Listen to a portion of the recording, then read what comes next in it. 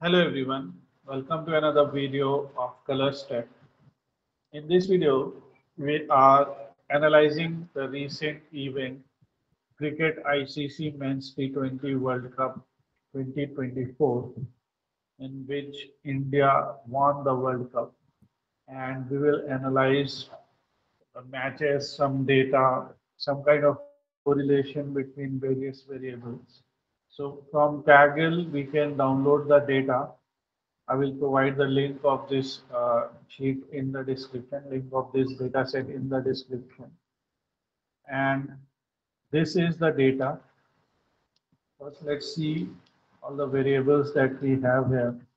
So here we have date in this format. We have venue. We have first team, second team, at which stage was the match. Then we have toss winning or toss winner, you can say. Then we have toss decision, like it's fielding or batting, whatever it was. Then what was the first innings score? This fall of wickets. Second innings score. If the match could not happen, we have rain here. Then fall of wickets in second innings. Winners. Who was the winner? Uh, it should be winner actually, but let's see. We can rename these columns as per our liking, which we'll do later. Now, winner prediction was that whether it was a normal match or Duckworth-Lewis system was applied or not. So this is given in methods. And whether the team won by wickets or runs, it totally depends whether they are batting first or second. And if it was wickets, what was the winning margin? If it was runs, what was the winning margin? So we can apply filters to see which team has won by most number of wickets on an average, which team has won by most number of runs on an average. Those type of things can be discovered in the data. Who was the top scorer in that match, and what was the highest score? Who was the best bowler, and what was the best bowling figure or total number of wickets taken? So this means that Aaron Jones here made 94. Virat Kohli in the last match in the final made 76. So this is this data. And best bowling figure, runs received. So this is for how many runs they took these many wickets, and who was the player of the match. So we have this data. Obviously, more people will be working on data, and more variations of this data will come, and we will keep analyzing all of that.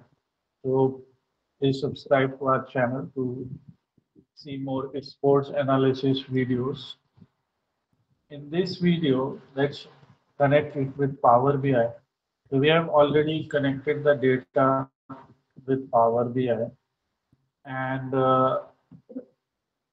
in this video, the first thing that we are going to analyze is we are going to analyze whether the toss winner, this was actually asked by a student, whether the toss winner was a winner. So it will be very simple, and it will be in various parts. So in this part, we will analyze, for example, USA won the toss in the first game, which was against Canada. They took fielding, and winner of the match was also USA. So that means in their case, toss winner was the match. In Afghanistan, Namibia, Sri Lanka, when Sri Lanka won the toss, they selected batting. South Africa actually won. That happened in the final match also. So toss winner was India. They selected batting. They won the match. So in various matches like here, toss winner is not equal to winner. So how can we do something like this? This is a very basic tutorial for beginners. So in such cases, first we are seeing the table view. In table view, you can see every match has a unique ID. We can call this match number as a unique ID, first, second, third, and fifth. So this is there, and we have all these columns. What if we simply apply a condition here that if toss winner is equal to match winner, then write true, otherwise write false, and then we can also write 0 and 1. We can write true and false, and then simply calculate how many number of trues are there and how many number of false are there. So let's analyze this. So we'll rename toss winner is match winner. So we will go to modeling and create a new column here. Let's call this column TW MW. Toss winner is match winner. We can call it anything. Now, first we'll select our table. So ICC means World Cup, and find that column where you have toss winner. So this is toss winner, and we'll use two equal to signs, which means a comparison match winner. So this one equal to is assignment operator. We are assigning this calculated column condition to this particular variable. So a new column will be created. And it will run a loop on each and every row of this data set, and it will compare these two columns. So ICC toss winner is equal to winner.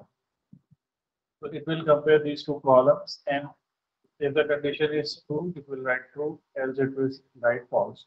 So this way, you can create a column with Boolean values and click this check mark. If you have any error in your DAX query, you will see some kind of indication here.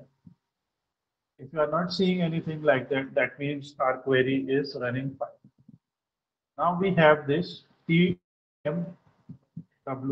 toss winner, match winner. Now go to columns, go to table, view, and see we have this column. For example, let's now verify. So we have several trues and falses here. So in first case, we know that toss winner is match winner. So true. Let's see false. This may be match of Sri Lanka and South Africa. Yes. So here winner is South Africa, but actually Sri Lanka won the toss. Okay. So toss winner is Sri Lanka. So this kind of verifies that our calculated column is working fine. Now we can analyze it with pie chart or donut chart. You can also create a simple table, but let's analyze it with donut chart. So in donut chart or pie chart, first you have something to add as a legend. By legend, it we mean color. So this column will add as legend.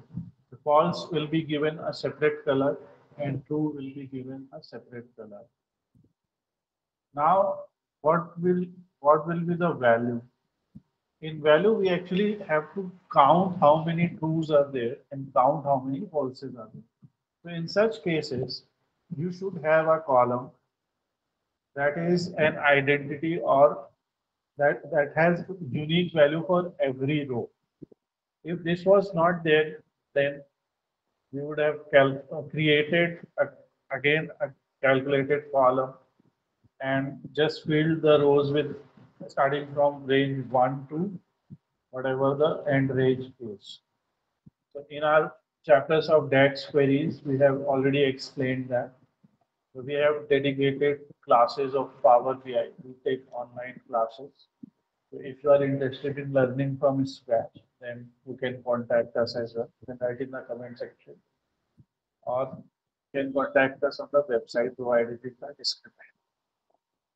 So having a column like this is very important in such cases. And now what you will do is just drag match number in values, and it will automatically make the calculation as count of match number, because there are 55, 56 matches, right? So you cannot put all values there. So it is an aggregation. You can go count. You can also do count distinct. In this case, count and count distinct mean the same thing. Suppose these IDs are repeated for one match, we have more than one record. In such cases, you can go with count distinct. Okay. So count distinct, and now you have the answer actually. So you can see in 31 cases, like in 56% of cases, it was true. That means toss winner was the match winner.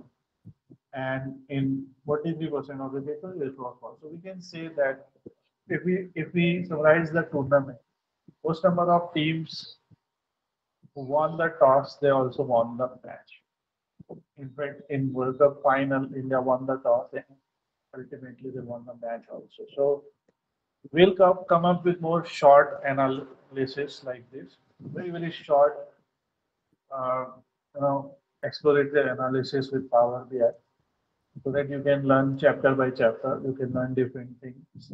And as I said, it is for absolute beginners. So, but if you are a pro, then also you can enjoy. So thanks for watching this video. Please subscribe so that you can get the notification of next video.